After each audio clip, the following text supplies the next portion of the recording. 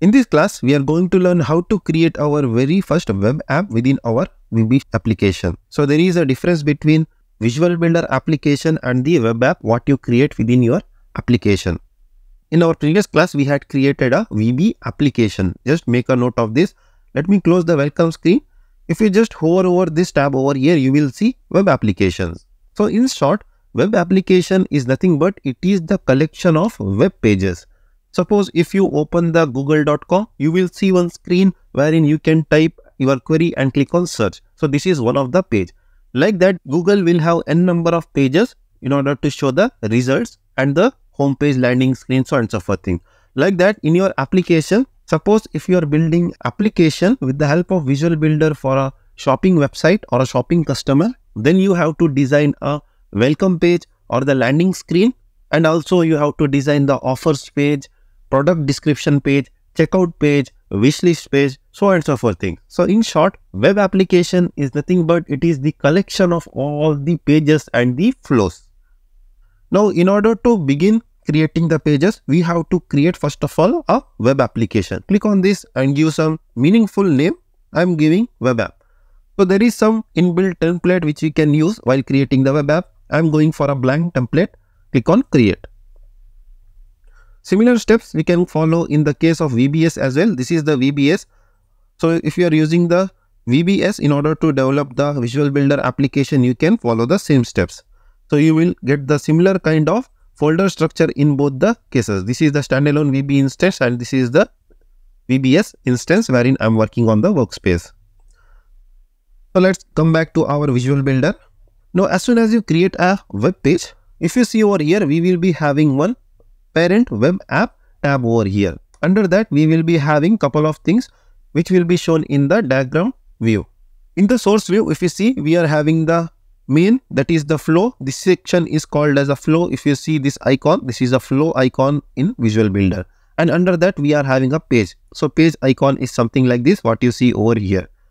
Flow, in short, it is nothing but it is the collection of pages. Suppose if you have created a flow to show the product related information like the product description, product images, then you can club under product flow. You can name the flow as product and build all the pages for the product over here. Suppose if you are having a payment related pages, n number of pages, then you can create one more flow over here and you can provide the flow ID called as payment, and you can provide all the payment related like asking for the credit card information, going for the e-payment gateway, and then the authentication, so on and so forth things, and number of things you can think of. Flow, in short, it is nothing but it is the collection of pages. Page, in short, it is the look and feel or the user interface what you will be developing from user's point of view. Like page, in short, it is nothing but a page what you see on the website, like a product description page. Like when you search for google.com, you will be landing into the search page of the Google, then that is a page what Google has developed for the users. So like that, you will be developing a page. So collection of pages is called as flow, and the collection of flows and pages are in short called as the web application which we created just now. So another section is fragment. Suppose in case you want to create some reusable code. To give you an example, if you are creating a piece of code or the layout wherein you have to show the image or the Google Maps in every page of your application, then you will define the map in one of the fragments over here and provide the same fragment in almost all the pages so that you don't have to rework on your code every time to show the Google Maps. So in this case, what is happening is I will just preview this application. So let's not confuse. I will go in detail what these icons mean. For time being, I'm just clicking on this preview icon. It will launch the page in the new tab in my browser. Suppose if you see over here, there is the footer section. So this at the bottom section is a footer section, and at the top you see my application and there are a few icons. This is the header section. What Oracle has done is they have created header fragment, footer fragment, and they are appending it in all the pages. If we create n number of pages, then this header and footer will be added on all the pages.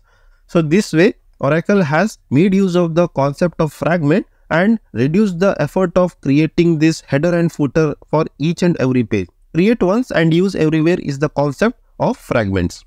Now coming to the resources, in order to show anything on the browser for the user, the coding must be done in HTML. So HTML in short takes help of the CSS, JavaScript and other resources. So these things are stored over here by Visual Builder.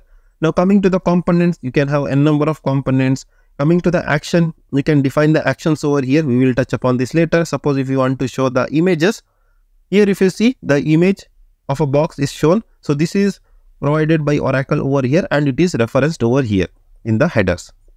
Coming to the JavaScript, you can have a JavaScript code over here. Coming to the translations like my application, if you don't want to hard code in the application and if you want to provide in a common place, something like this, you can provide it over here. And coming to the root page, there is a shell page over here. We'll touch upon this shell page shortly. There is a great concept behind this shell page in Visual Builder. So this is in short how the folder structure will look like when we create an web app within our Visual Builder application. So this is the folder structure. So in our next class, we will see what these icons mean and also what and all options we get under this page, flow, web application and what are these icons all about.